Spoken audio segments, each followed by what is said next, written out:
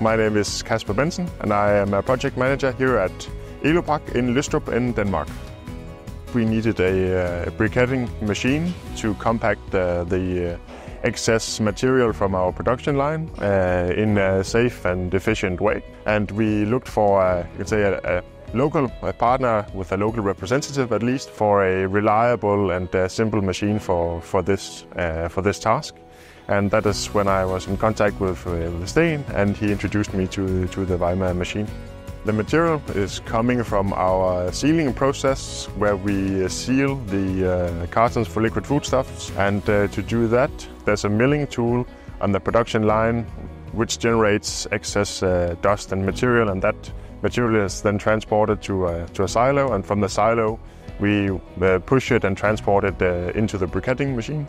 We normally produce with the machine 24/7, and somewhere between 10-16 tons per week is our normal production with the briquetting machine.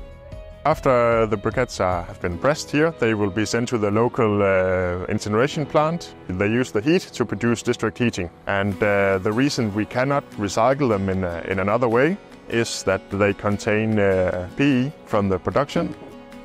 And like I mentioned, we have had the machine for a little over 3 years now, and it has been running 24/7 almost the entire period.